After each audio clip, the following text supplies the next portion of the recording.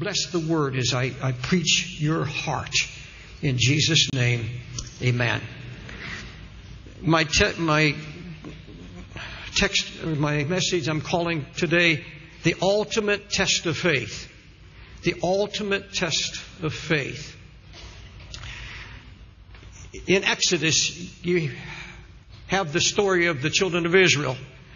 Children of Israel, the scripture said, walked through dry ground in the midst of the sea. Wind came, they said just the breath of His nostrils. I think that's in Psalm. God just through the breath of His nostrils blew the wind and the seas piled up. The waters literally congealed on both sides, and they marched through this wall of water on dry ground, crossed the other side. They began to dance and sing. The scripture says they shouted, "The Lord is our strength. He's a man of war, great in excellence. Lord, who is like unto you? You've done wonders, guiding us. You will bring us into the land now. Lord, you will reign forever." That's quite a testimony. They've seen a miracle and God has brought them out. Now, God always brings you out to bring you in. There's a divine purpose in Him bringing you. There's a reason why He saved you. It's a reason why you're here this morning. They shouted just like we do. We've seen a great miracle. You've seen a great miracle in your life when the Lord saved you. When the Holy Spirit came and dealt with you about your sins and about what He could do in changing your home and your life. They danced, the scripture says. But 3 days later, they were thirsty. There was no water. And the Bible says they began to complain. We found no water. What shall we drink? They chided Moses, saying, our fathers, and Psalms 106 says, our fathers understood not the wonders in Egypt. They remembered not the multitude of your blessings and mercies. But they provoked him at the sea. And it says, even at the Red Sea. You know what it's saying? The Bible is saying, can you believe this? Can you believe a people who have just seen one of the greatest miracles ever seen by mankind? And they just dance and sing and praise the Lord. And 3 days later, in a test of faith, they fail. And they are saying, in essence, where is our God? Is God with us or isn't He? And beginning to question the very presence of God after this miracle. And they provoked him at the sea, even the Red Sea. When I read that, I said, Lord, how many of us have been delivered? How many of us have been brought to a test of faith? And that's what it was. It was simple test of faith. That tree was there. God knew what He was going to do. God had an answer. He had a plan. In spite of their continual murmuring, the Lord gave them manna because they began to say, we have no bread. He poured manna from heaven. They said, we want meat. He gave them quails. Quails came 3 feet high just a mile from the camp. All around them. God just swirled a wind in and brought all of this. And the Bible said they ate it till it came out their nostrils. Is God among us or not? Psalms 106:44, they ask, is God among us? Oh yes, He opened the rock and the waters gushed out. They ran into dry places like a river. See, the Bible says God allowed them to hunger and thirst. 10 times God tested this people on this side of the Jordan River. The Jordan River is the crossing into the Promised Land. And 10 times God said, you provoked me. Over and over again, I'm just trying to find a people who will trust me. I am looking for faith. I'm going to take you into land where you're going to need absolute confidence in me and my word. And I'm going to have to take you through this trial because, friends, and I want you to know this, even though you know it, let me remind you. There is no way that God can produce faith in us except through testings. The only way, there is no other way known to mankind or even the heavens where God can build till He takes you in sometime in a fire or a testing period. That is how it is birthed. That is how it grows from test to test until God sees that He finally has a people who can be a testimony to the world that no matter what happens, and He's always testing us out of love. It's not the wrath of God. Whom the Lord loves, He chastens. But God is looking for faith in His people. I don't care if you pray 10 hours a day. I don't care if you read this Bible through 3 times a year. I don't care how much you weep before the Lord. If you don't have faith in your time of trial, if you don't have faith and you begin to fret and worry and murmur and complain and the world looks at you, you've lost your testimony. You've lost your purpose of being. You've lost the very reason why God called you and changed you. They come then to a place called Kadesh. It's this side of the river Jordan. And that right across they can see the promised land, the place of rest. And there over the hills is Jericho, one of the great walled cities. And because they wanted to know what was going to happen over there, they sent 12 spies. Now, I know the Bible says in one scripture, at the command of the Lord, but God commanded because He knew they wouldn't go in unless they had their spies. Because God really wanted them to just trust His word. He'd already promised them that no enemy could stand against them. He had already promised them, I'll be with you. I'll send hornets to fight the enemy. No weapon formed against you shall prevail against you. I am going to take your battles in my hands, and I'm going to take your warfare into my hands. Go into the promised land. You know the story. They send 12 spies, spent 40 days in Jericho. In the promised land. And they brought back the fruits of the land, loaded with all the fruits and the blessing. And 10 of the spies, remember, bring this evil report. They say, yes, it's everything God said it was. It's a wonderful place. It's like heaven. But forget it. Because there are giants there. And there are cities walled up to the heavens. Now, if you want to talk about exaggeration of the devil and his lies, up to heaven? And those giants, we're like grasshoppers. They're ready to squash us. We are not strong enough. We are not able. We cannot go up. They bring this evil report into the land. God knew that they didn't have faith. Yes, it is a good land, but we are not able, it says. And all the congregation lifted up their voice and cried, and they wept all night. See them in their tents wringing their hands. What do we do now? Has that ever happened in your life recently? After test after test, after miracle, and everything that God has done, He brought you so far, and now you're facing a test. And they're saying, He brought us out here just to deceive us. We might as well have died. We might as well die right here. Why should we go on? God has deceived us. Can you imagine the unbelief that's in the hearts of these people? And the next day they get up and say, we quit. We can't go up. We don't have the power. We don't have the authority. Joshua and Caleb get up. And here's what they said. God said He gave us the land. Do not rebel. Do not be afraid. We're going to win this battle. Their protection has been stolen from them. It's gone. The Lord is among us. He is with us. Let us go on now in the name of the Lord. And of course, they're ready to stone them. They're stoning the men who bring a good report. They want to stone these men to death. God said, that's enough. That's enough. For 10 times I've tested you. And 10 times seeking only faith for your protection. Because without faith I can't work.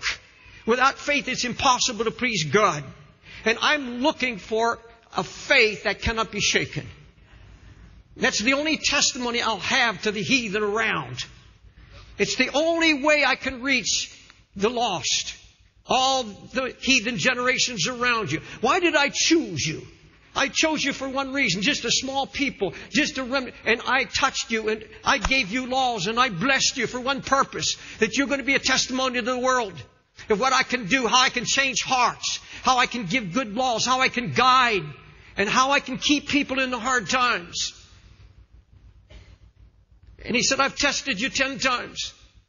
And every time I've tested, you've broken down. Every time I've tested, you've questioned, where are you, God? And I forgave you. And I ministered to you.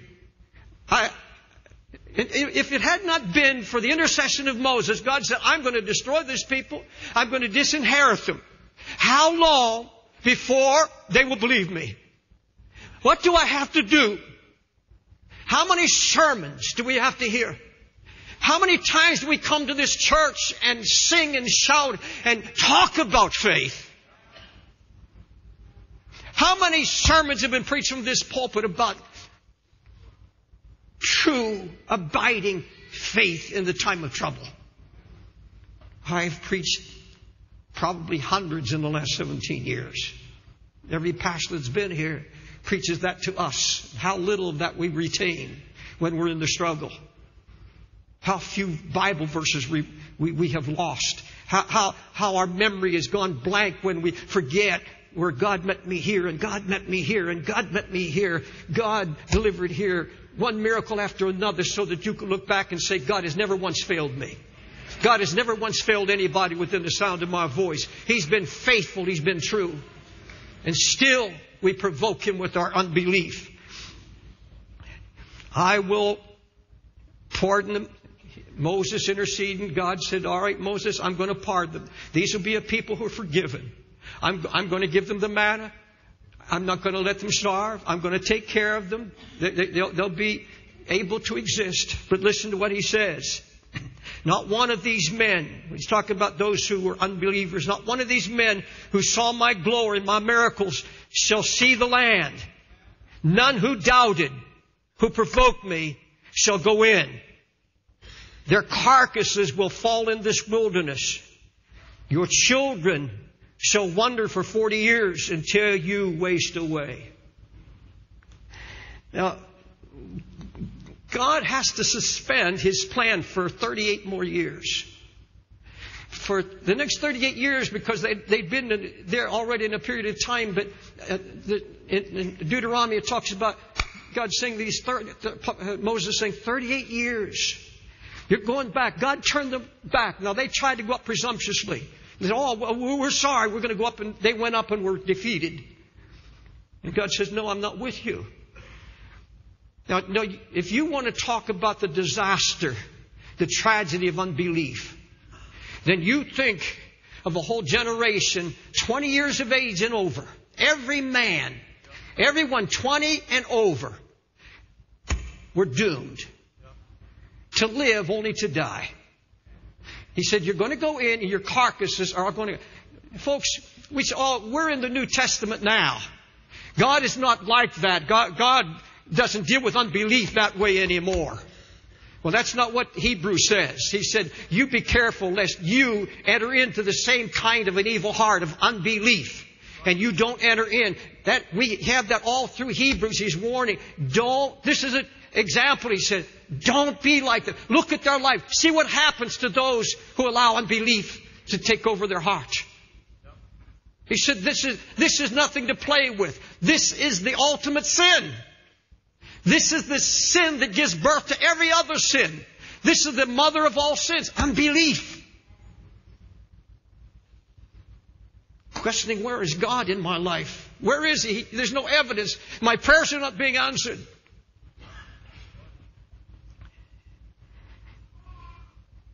You are not going in, He says. What He's saying, I can't use you anymore. Because I know if I tested you 100 times more, you still would never believe me. So there's no end. You have brought me to the end of my dealings with you. Now you just go and you live. You just exist. And God said, I'm going to let you waste away. Folks, I've seen these wasted lives. Everywhere I travel around the world, I see pastors whose lives have been wasted because God spoke to them to be an example of faith before the people. And one pastor I know who just gave up, he lost a child. The child was killed or destroyed at an early age. And he said, how could God do this to me? And that doubt and unbelief just swept into his mind. One pastor who was a missionary in Africa. I told his story once from this pulpit. Went there and his wife died. She was just a young, precious young lady, and she died way out in the middle of a tribal area. And a little daughter, and he said, that's it. He said, God, if this is the way you treat your children, I can't serve you. He gave his little baby to his friends in Africa.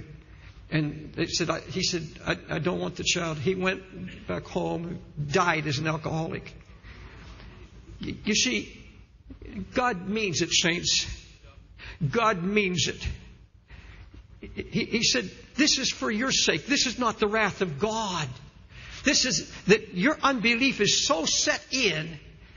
Every time I've tested you, you have never once believed that I was going to bring you through. You tried every other way. You tried to work the phones. You tried to work through people.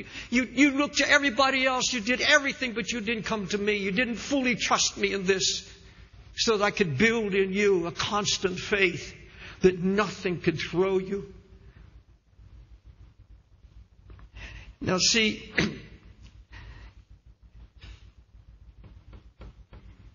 God, they went into the wilderness, and two things are happening in the wilderness now. God is work.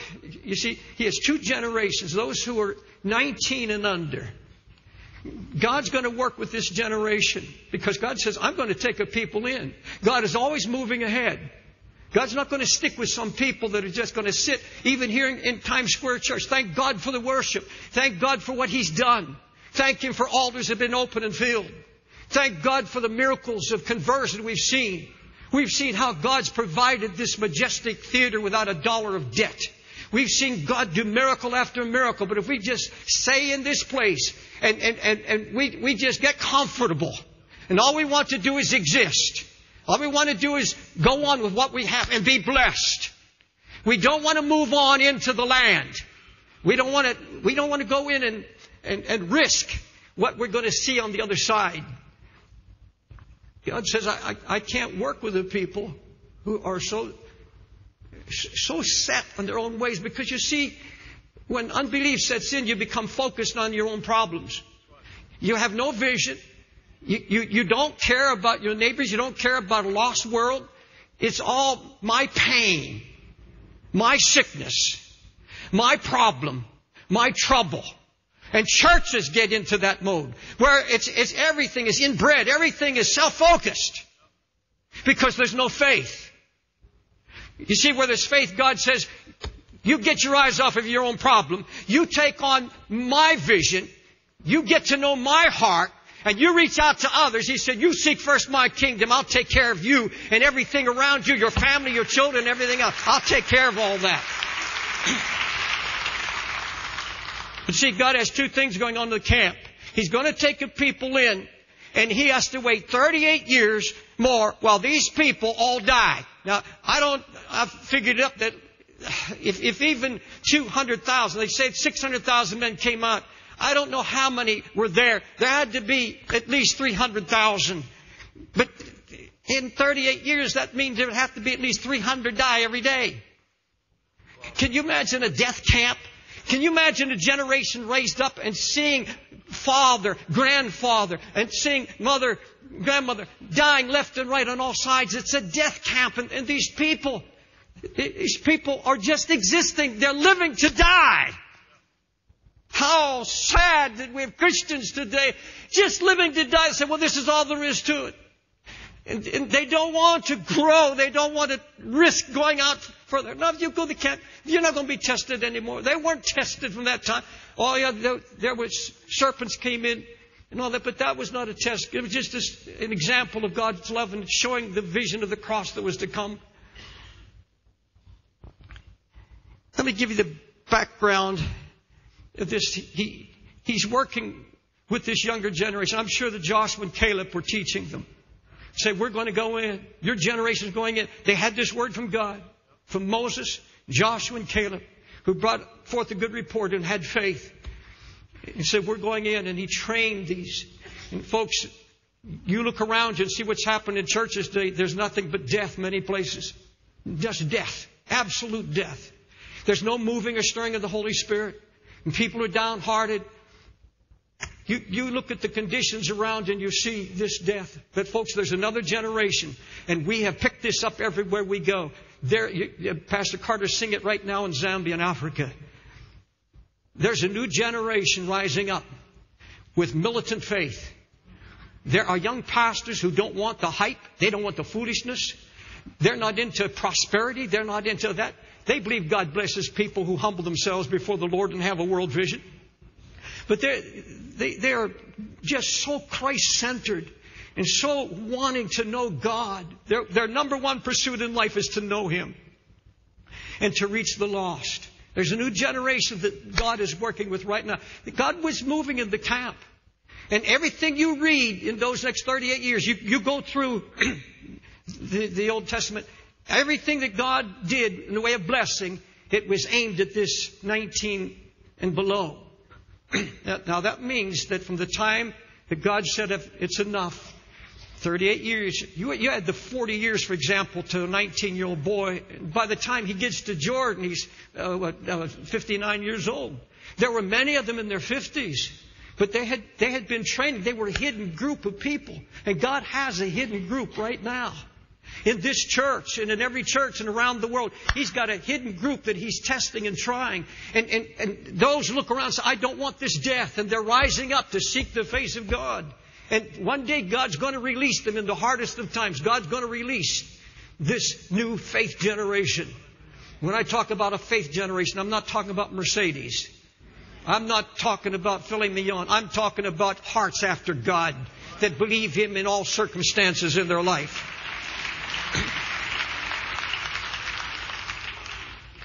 Now, I brought this background to say this, the key and heart of my message right now.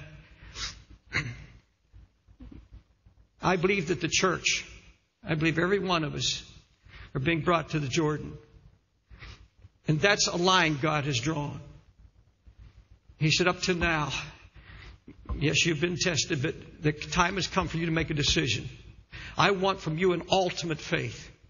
I want something out of you that no matter what happens around you, to you, nothing can shake you, because I'd rather die than disbelieve. I would rather go home than to doubt my Heavenly Father.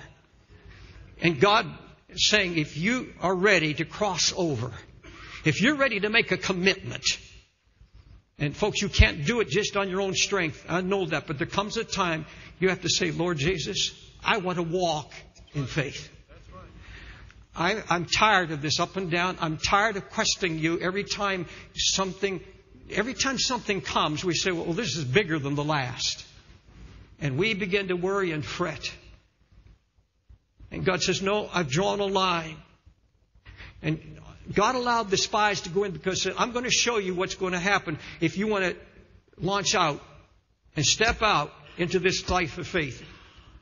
If you're going to go that way, you cross over and you begin to pray. You begin to seek. God, I want to be a testimony to the world. I may not be able to go out and be a preacher, evangelist. I'm rather weak at personal evangelism.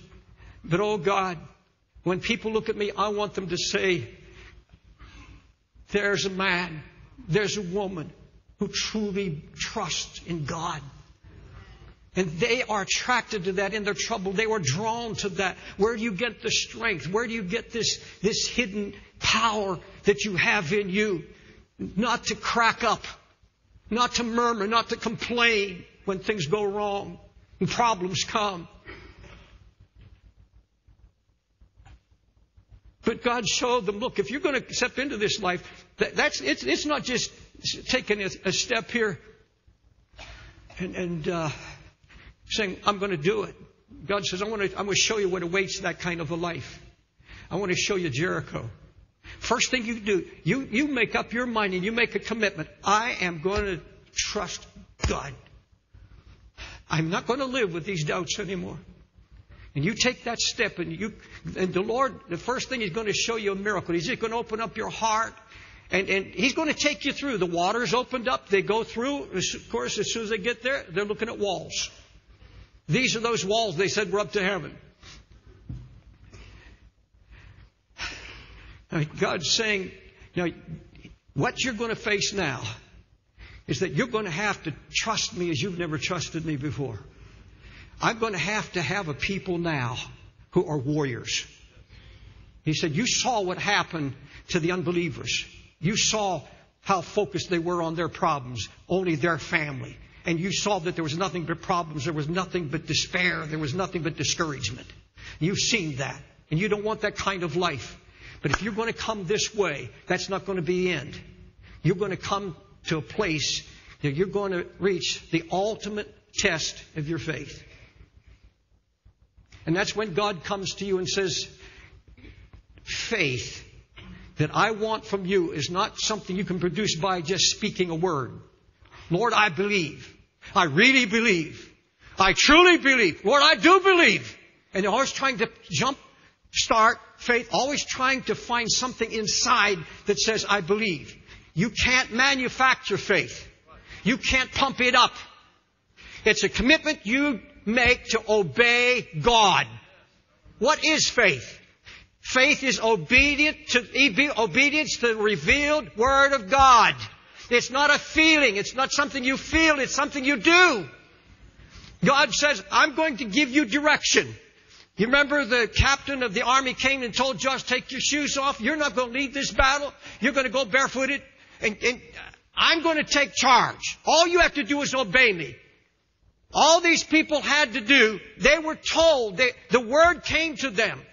God says, Joshua said, you've never been this way before. You've never walked this faith walk before.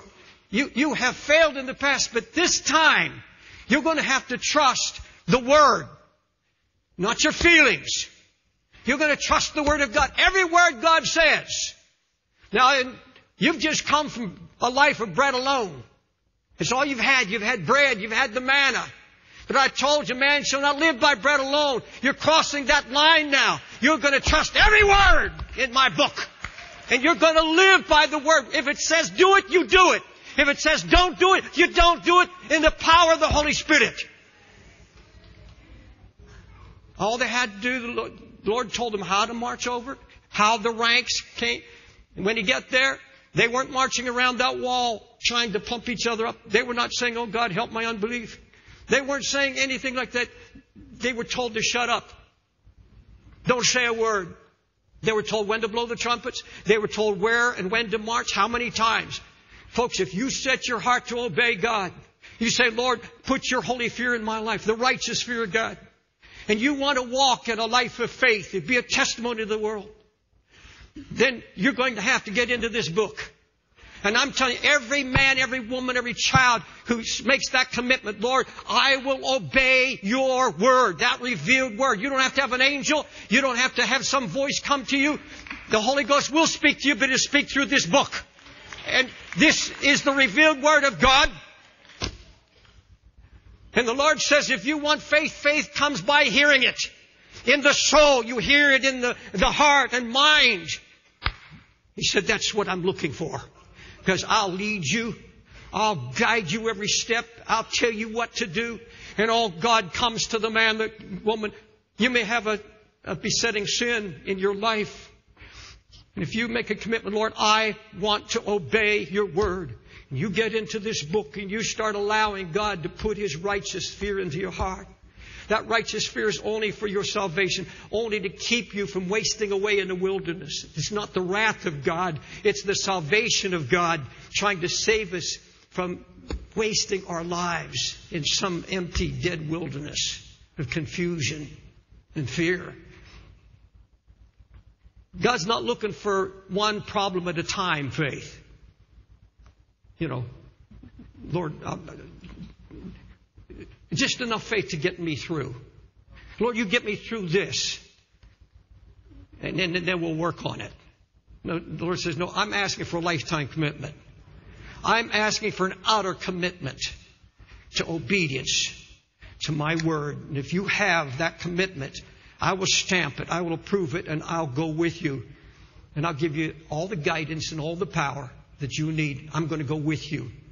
Well, that's the man, that's the woman that God walks with. Has made a commitment. I'm going to honor the Word of God. Let me tell you, if I may, where Israel's unbelief burst into a flame. It had only been a spark. You see, when the evil spies come back, they give this evil report, and they're devastated now by fear. And they're saying, we're not able to go up.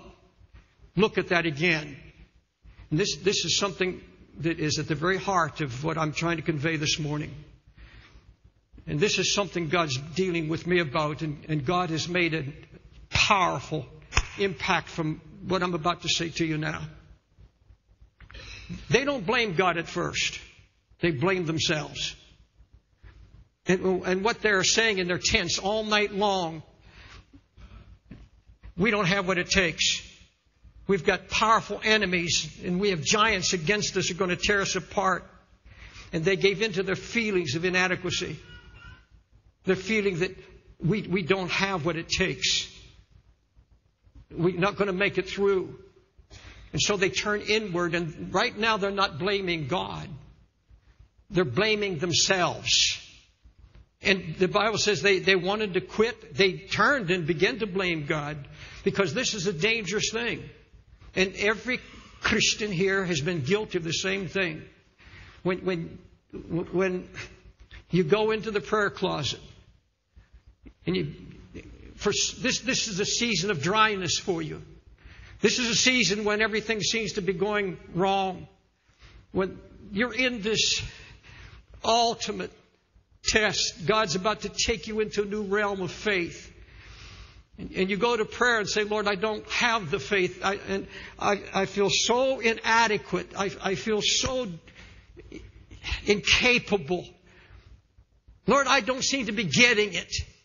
And so all God hears when you go in the secret closet of prayer, how bad you are. How inadequate you are. I've had the Lord literally chase me out of the prayer closet. I mean, He chased me out. I was in the prayer, and I had been sitting there in His presence for an hour, just telling God how bad I felt. And I'm saying to the Lord, Lord, I don't think my messages are getting through to these pastors. Lord, I feel so empty when I stand before them. And Lord, and I began to tell God, I said, Lord, and I looked over my past, and I was telling God almost every bad thing I'd ever done in my life. Feelings. And just expressing these down feelings and this inadequacy, and I'm not worthy. I can't do it. Lord, I've preached so much and I don't remember half of what I preached. And suddenly the Holy Spirit, the Lord spoke to my heart. Get up. Get out of here. Lovingly. Get out. I'm with you. I love you. I don't want you to remind me of any of your sins that are under my blood.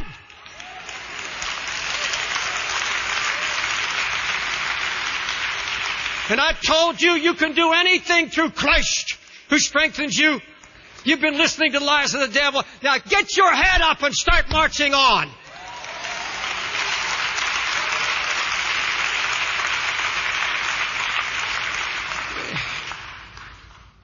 That's what we do when we go to God.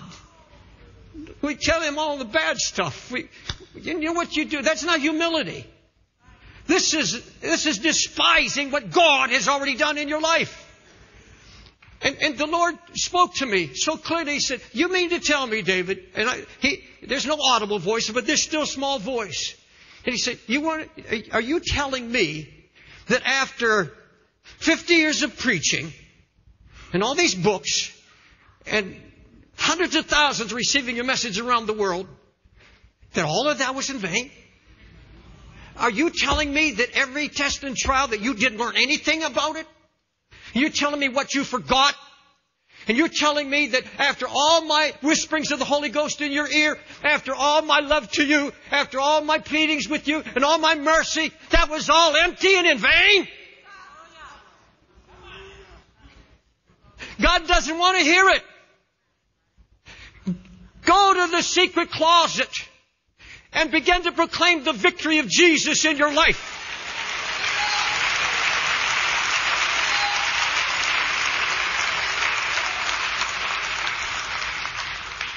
God has done a miracle for every one of us. God said, you haven't forgotten anything, David. When you need it, I'll remind you about it. I'll bring it out. It's all there. It's all locked up in here, but you'll have it when you need it. You haven't lost anything. Every day's a new day with a new beginning, with a new touch of the Holy Ghost.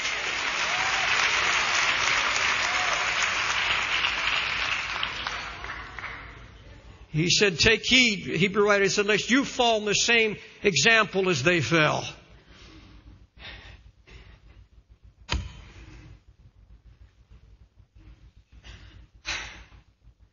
I don't know where to go now, because God's still dealing with me.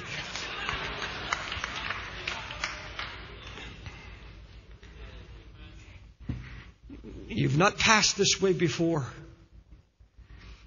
There's something new God's wanting to do in our lives. I've not been this way before, because I'm just learning at my age now. The blessed peace and rest that comes when you truly cast everything in His hand. And when you truly believe Him that He will see you through. Here's what they were told. And I'm going to close in just a moment. Be strong. Be very courageous. That you may observe to do according to all the law. Do not turn to the right or the left. That means from the Word. That you may prosper wherever you go. Do not let this book of the law depart out of your mouth. Meditate in it day and night. Observe to do all that's written therein, and you shall have success. Have not I commanded you? I've commanded you to be strong, of good courage. I've commanded you to be not afraid, nor dismayed. For the Lord your God is with you wherever you go. God says, I command you. Come into my presence.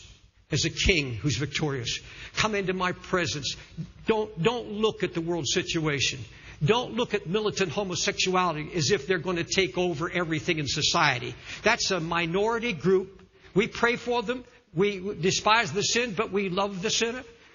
But folks, I'm not going to sit around worrying about gay marriage. God's more concerned about where you're going. He's more concerned about you being a testimony. God, one day, every knee will bow, every tongue will confess.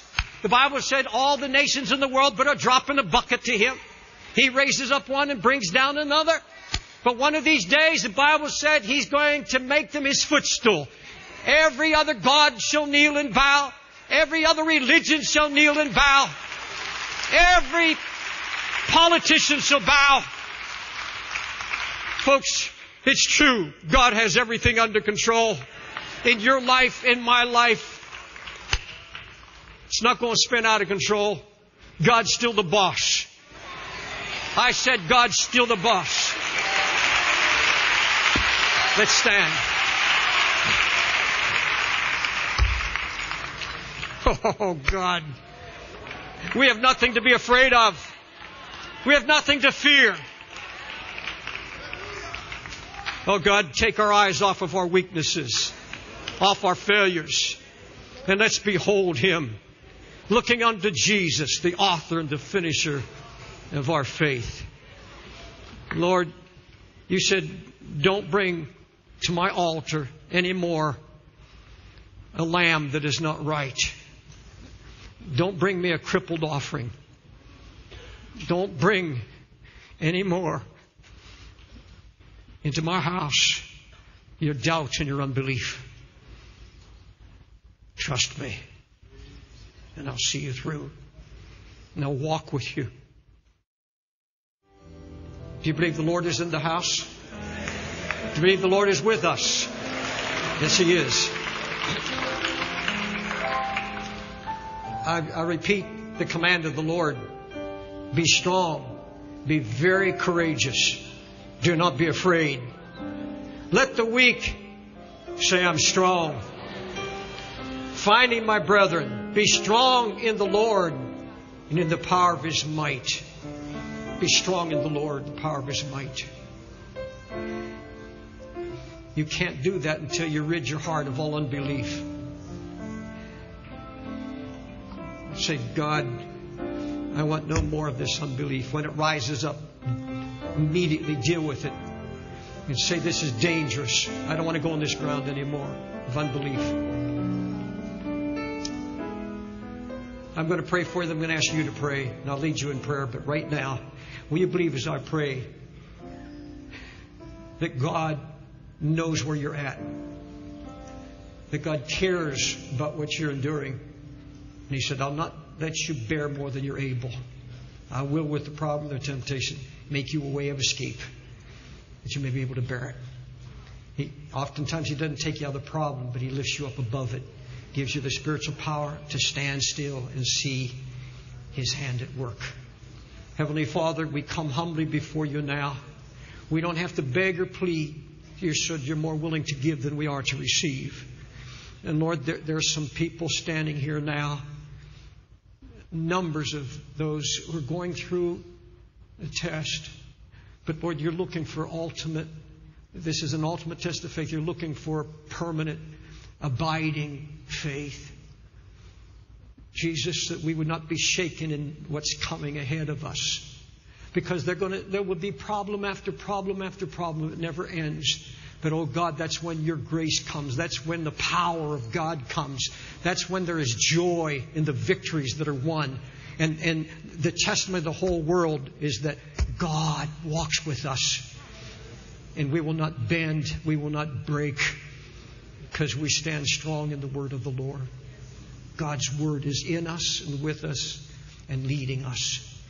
Now, Lord, forgive our unbelief. I want you to pray this prayer with me right out loud. Lord Jesus, I ask you for forgiveness for my unbelief. It's a spirit, and I bind it in the name of Jesus Christ right now. Unbelief, go in the name of Jesus. And I open my heart now, Lord. Touch me. Encourage me. And I give you now. Put it in your hands. All my problems, my fears, my weaknesses, and all my inadequacy. I give it to you. I say now by faith, I am strong, and I will grow in strength by the power of your might, by your promises that I will lay hold of. Now, just give Him thanks. Raise your hands and give Him thanks.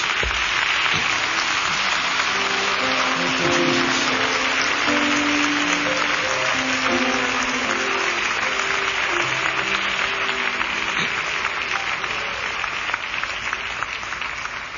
I want you to leave this house this morning and say, God is bigger than all my giants.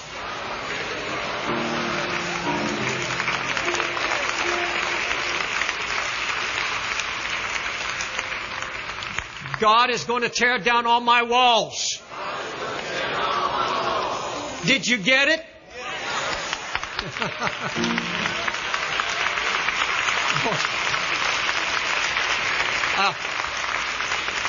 It could be tomorrow, this week. I'll face another wall, and there'll be another giant. There may be 2 or 3 of them hanging around. And the first thought will be, oh God, not again, or Lord. And suddenly you see that spirit and say, oh, no, not this time. I'm going to stand on the Word of God. I'm going to get a hold of some promises, and God's going to see me through. This is the conclusion of the message.